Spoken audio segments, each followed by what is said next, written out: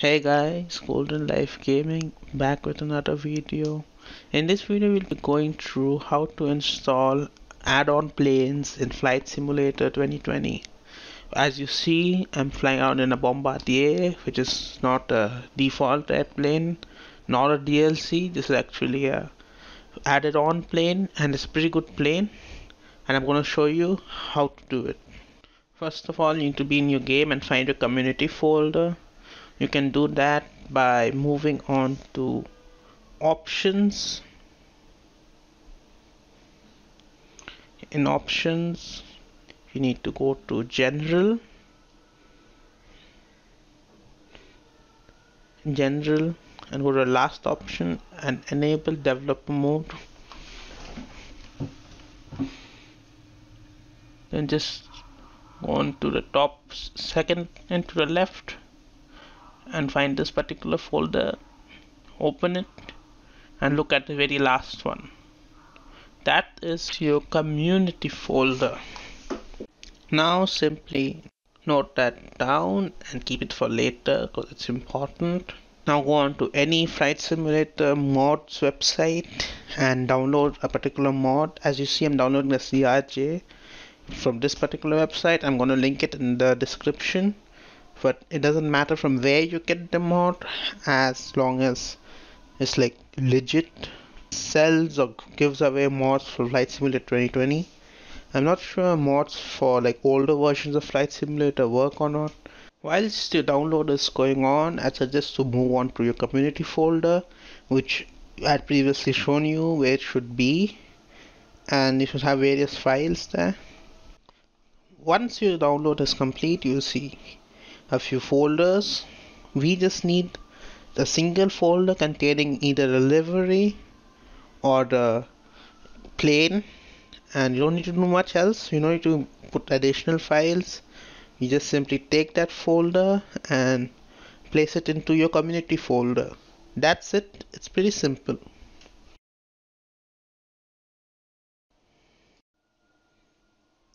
Now simply start up your game and go to any place where you would like to fly your airplane. I choose this particular location, but it can be anywhere, it doesn't matter. And when in plane selection, depends on the type of airplane you have installed, it will be visible in those columns. As you see, the Bombardier is in this particular column, and it actually comes with a handful of liveries, which is pretty good. Now we just set the airport as a departure and fly. And once the loading is complete, you'll be able to see your airplane. Now since this is a really early stages of Flight Simulator 2020 modeling, you can see the cockpit isn't exactly a Bombardier cockpit, but that's unrelated to the video. That depends on the mod you download, honestly, and a majority of the mods for this game is still like not super high quality due to the age of the game. But yeah, that's it. We're gonna just fly around this plane for a few minutes and have fun. Externally, this plane is pretty good. It's pretty realistic looking from outside, I'd say. So let's try and take off. It's taking up speed pretty slowly, but it should catch up. It's a pretty long runway. It's next to Boston, and the planes. Okay, just a bit of skid in the front wheel there, but we are having a bit of lift and we are up. As you see, I'm not a really good pilot. If this was real life, the passengers would probably like be shouting at us. But yeah, mod's working fine. It's quite a bummer that the cockpit isn't that detailed as a real Bombardier, but it's fine. As you see, I disabled the yoke visibility because I just prefer to be able to see my gauges and stuff. And yeah, let's try and do a turnaround and land this plane. As per my memories of Flight Sim X, it should be a good plane to land, but since this is a mod, I'm unsure. So the graphics of this game is pretty amazing. Yeah, it's pretty good. I actually remember flying this plane in Flight Simulator 10 with some introduction missions or something, like it was the first mission in that game, and I enjoyed it. My experience with Flight Sim 10 was actually like trying the trial version, and we had like half an hour to an hour to play in that game, and we had this plane and we had another tiny little plane, like a propeller plane, but I really liked it, so I just decided to get a full version of the game. And now I have like Flight Sim 2000 and 2004 if I'm not wrong.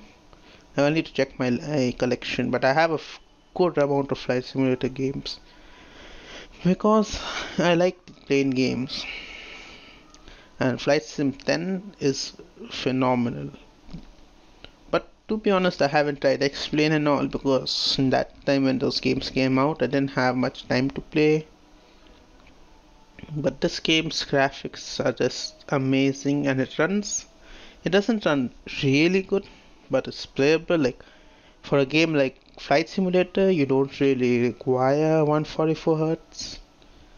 So yeah, 30 to 45 FPS is okay, but it would be nice to have like 60 frames at least.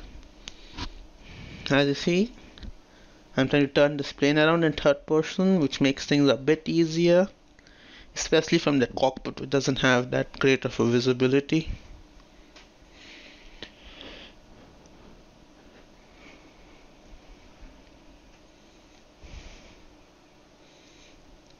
But those clouds, they're just amazing. Damn amazing clouds. As you see, I'm trying to get a proper angle into the airport while still be able to look at the physical features of this plane, which is pretty good looking. I actually really like the looks of these planes, especially the ones with the engines at the rear. They just look a bit unique. Most other planes look the same, like your Airbus and Boeings. Like yeah, there are some differences in the nose and all, but overall, like same tail design, same engines under the wings. This looks a bit unique, it's a bit old-fashioned. But yeah, now it's on our final approach. I put my landing gear down, and I'll be getting my flaps down pretty soon as well. Let's see. See, I'm not a great pilot, so hopefully this doesn't crash.